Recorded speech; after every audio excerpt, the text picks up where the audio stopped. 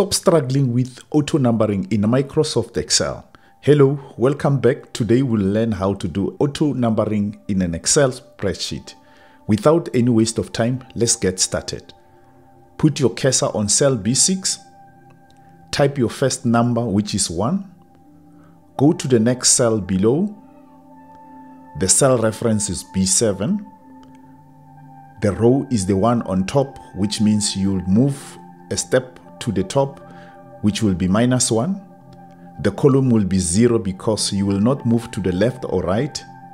Close the brackets, then add +1. Press enter to get the value of the cell or row.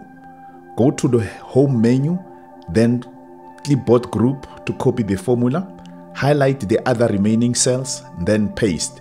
If you find this video helpful, please don't forget to subscribe to this channel.